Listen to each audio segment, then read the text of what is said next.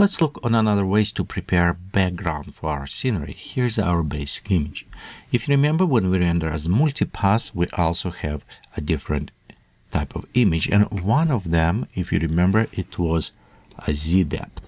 So this image, which represent in grayscale, the closer and far away, and of course it will be darker or lighter. The more far away, the lighter it is.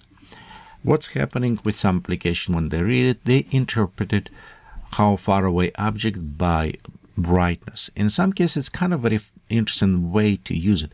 For example, on a Facebook, they support what we call like simulating 3D, when you're moving, image kind of changing, and they're using just this Z map. So you actually can render inverse, because in Facebook black it's far away, and inverse the image and use it, uploaded both of them as PNG in Facebook and used as a fake 3D. So you can, I have some tutorial about that to do. But overall, what we want to do is use it in Photoshop, this image, to change focus with the blur or sharpness. So we'll add DOF for our image on this. And in some case, I like to do this better way than inside the Vue, because I have the flexibility how to adjust or how much to add blur to this. We'll look on this in a second, how to do. So let's go first, take our background image. I'll go duplicate it, and I'll just put it on top. Okay. Next, we'll take our Z depth, selecting, hold down Control or Command and click, so it will select all image.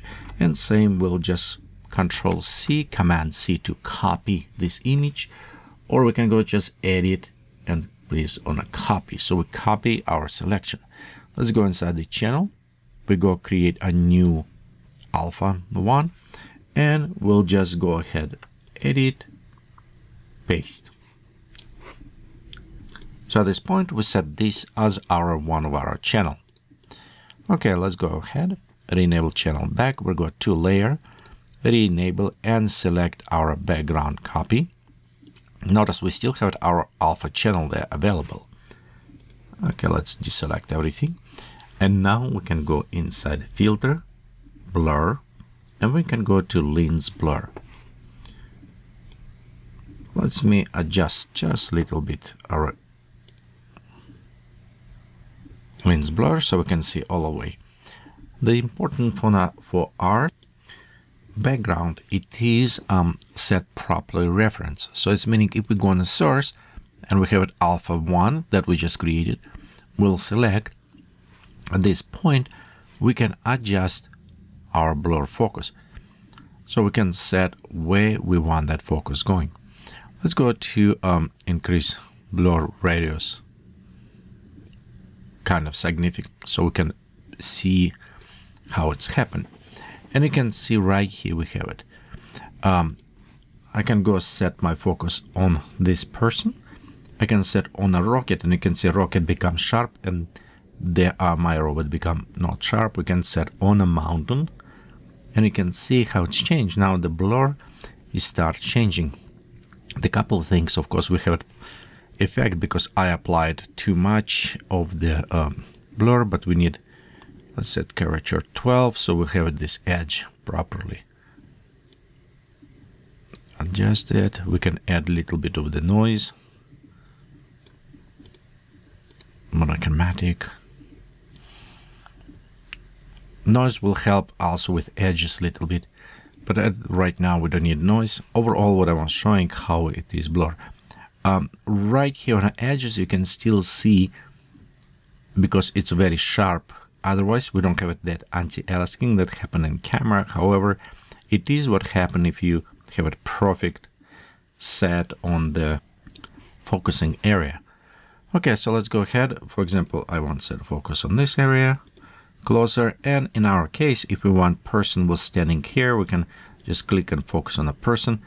On this case, you can see how far away and blur the away. Okay, so let's go ahead. We can reduce our blurriness, so it still be there, but it's not as much. Right there. Let's go ahead, click OK.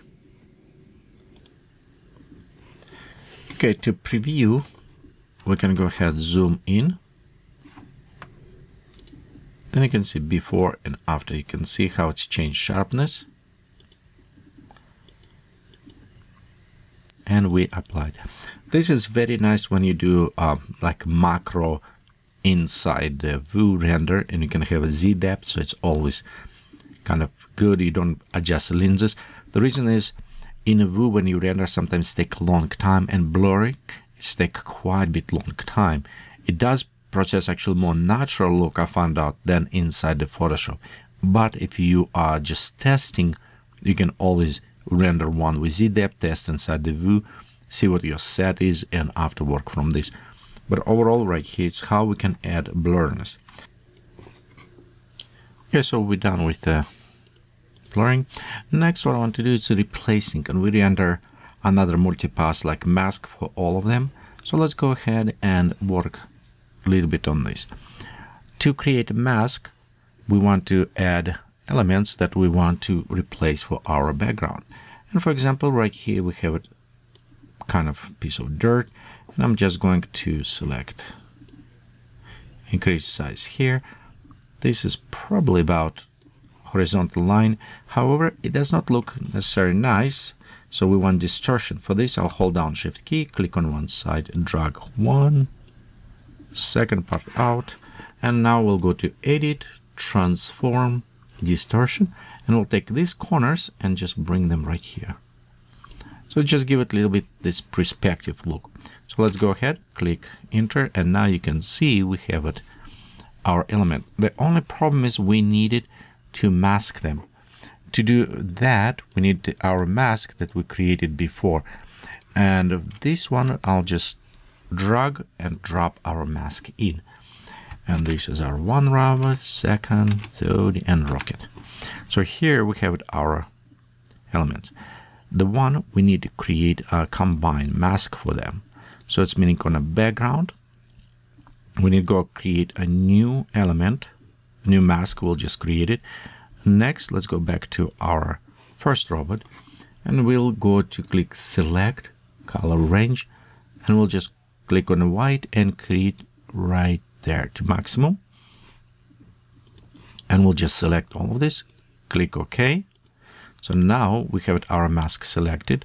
We can go back to selected mask before, and we can go and fill this with a black color. So this is our one robot. So let's go to our second robot. Same, select, color range. Actually, I need to deselect first. Okay. So we'll go select, color range, select our robot, click OK, hide, go back to our mask, fill with black color. In this case, because mine is background black, I can press Command or Control Backshift, and it will filling out. Okay, so we'll select this one. Let's go to our next one. Select, color range. Because we already pre-select white, it's kind of work very good for us. Okay, let's go back here. Add this, and let's do with our one last rocket. Okay, select, color range. Okay, hide that one, and oops, actually click here, and there we have our all mask applied. So this way we don't need really worried about going around the feet. It's already applied. All what we need to do right now is just work a little bit with our texture, how we want to blend. For example, we can go apply a little bit more on a soft light. Okay, and let's go ahead, add a little bit more. We want to add now how dissipation going inside. One thing, if you want to preserve this mask, we could create another mask gradient, or we can always, you can nested them by creating group them. Okay, so actually Control G, so we can just go right there. Okay, we group that one.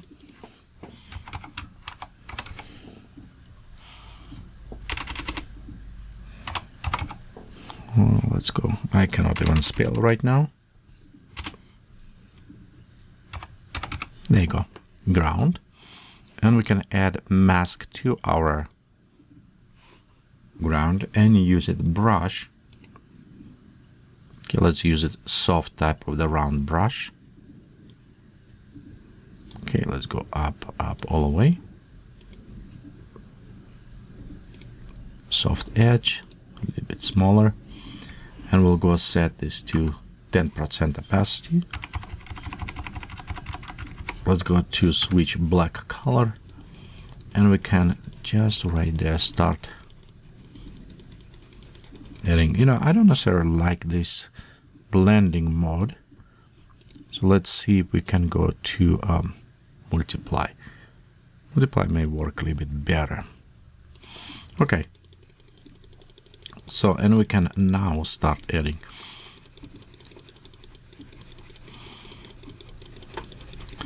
Actually, you know what, with the blending mode, we should just look, because I'm not sure if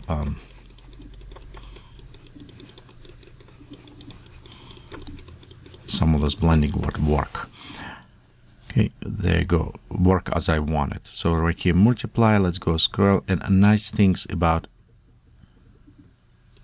okay, I needed this one.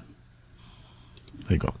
So interesting, some of those with new Photoshop, it's nice because you can go over and preview, see some of those, how they will apply. Color dodge actually can bring very nicely.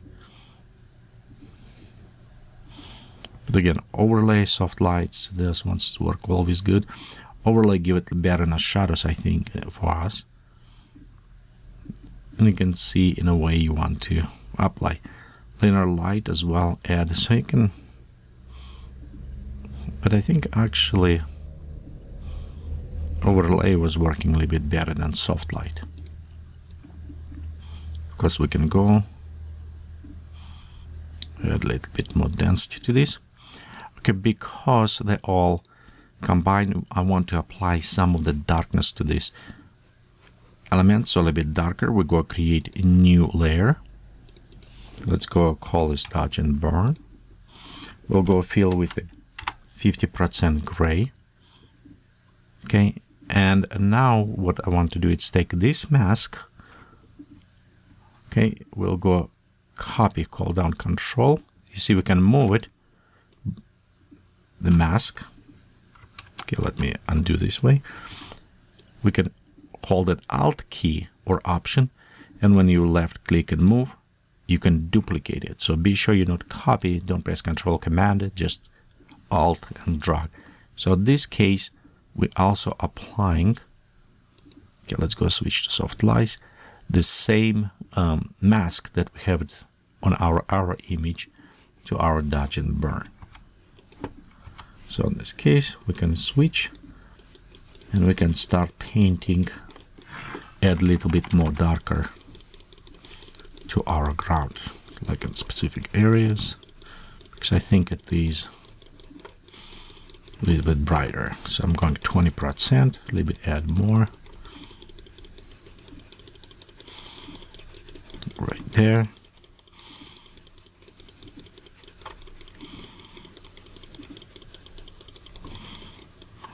And again, it is, look, maybe, you know what, let's disconnect mask, and we go to edit, transform, distort. The reason I disconnect mask because I want mask stay there, I just want change underlay. Because when I do this, I can actually stretch even more to create more distortion kind of look.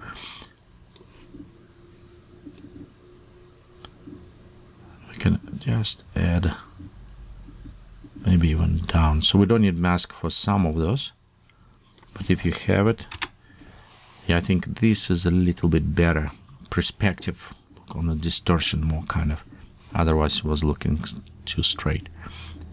Okay, again we can change coloring, but I think this work better. And same with our, now let's relink, and you can see right here we link it. Then what's happening if I don't link, it will stretch my mask as well. So my mask will start going away and will go over robot. So this is the reason why I unlink, because I want my mask don't be disturbed when I put it there. Okay, so this is one way to create us. We can add a little bit more noise to this. So let's create new layer. We'll go to fill this layer with 50% gray. Okay, and we'll go to filter, noise, add noise. So we'll just add all of this noise. Let's add a little bit more digital. We'll click OK. And some of this on top will probably need to remove because we don't have ground on this, but we'll apply it. So anyway, and same things, we want to take to our noise, take mask, copy the mask, so it's not applied to our robot, and we'll switch this noise to soft light. Okay, now if we look closer, we'll have a little bit more grainy look. Just help us to blend, kind of. But we don't need on top, if you remember. So what I want to do is take my brush, black brush, we'll set 100% opacity, and we'll just brush all of this stuff away, because we don't need that stuff on top. Okay. If you don't know how it's look, you can always click on a mask, Shift will disable, and Alt or Option will show you mask. So in this case, I can enable and just preview. Okay, there you go. Again, Alt or Option and left click, and now we remove our focus from mask so we can preview it. Okay, let's look what we have. So this is our image, and all what we did is just add replacing additional ground. We just add additional some details to our image. So overall, in this video, we was looking how to add a blur by using Z depth from multipass, and example how add ground. Of course, we can combine them, okay, or create other ways. Thank you for watching this video. And please be sure to check rest videos from this series.